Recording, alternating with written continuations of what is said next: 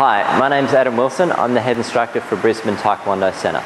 We're going to have a look at a self-defense against a shoulder grab. Now, if someone grabs onto my shoulder, he can grab directly. This is, of course, the most common thing someone's likely to do, or they might grab across. Okay, it's an uncommon thing, but it is a possibility, so we'll just touch on it while we're looking at shoulder grabs.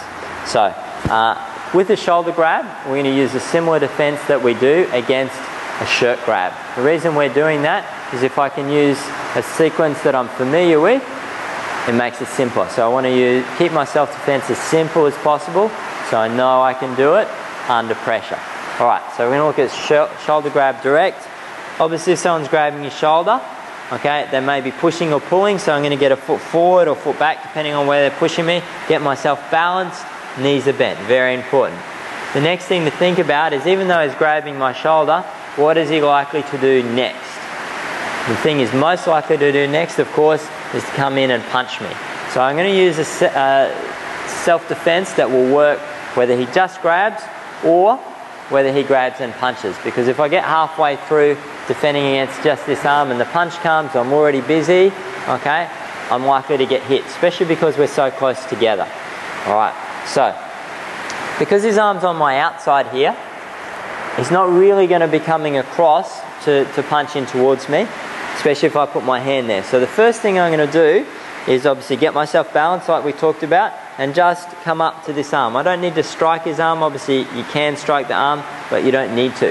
Okay, I'm just coming here to basically create a barrier between myself and him so he can't let go with that hand and suddenly punch me. Alright, so this hand's here. With my spare hand, it's going to come forward and across to strike the side of his face, finishing over here. And again, what that does is give me protection against that spare hand. So if he did happen to punch, I'm here, here. Now, of course, when anyone punches, I try and move to the side as well. So 1 and 2. Without the punch, it just looks like this. 1, 2. Now from here, I'd add a third strike coming straight in with my palm. Okay, so 1, 2, 3 is the sequence I'm doing. Very simple. Now, if he did happen to punch, like we just saw, okay, 1, 2, 3. Exactly the same thing. I didn't need to really change anything. The only little adaptation I made was moving to the side. Okay, so what I'm doing with my hands is coming up 1, 2, 3. Okay, very simple defense against the shoulder grab. Okay, a direct shoulder grab. Now we're going to look at the situation where he's grabbing diagonally across, so he's grabbing this opposite shoulder. As we mentioned earlier, this is a little bit of a strange sort of grab, but it can happen.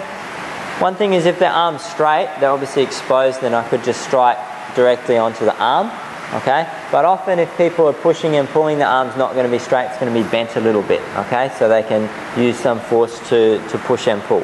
So if someone's very strong, it's not always easy to straighten their arm out and strike, so we're going to look at something simple where I can just build off this bent arm. Okay, so from here, I'm just going to hit down into that arm and work with the bend that he's already got there. Whether his arm bends or not, it doesn't matter. It's not going to affect our defense. Okay, so I'm coming down. I'm going to come forward using exactly what we did before. Forward and across, and then into strike.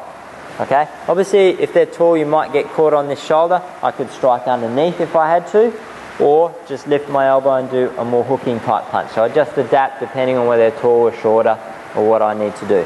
So from here, 1, 2, 3.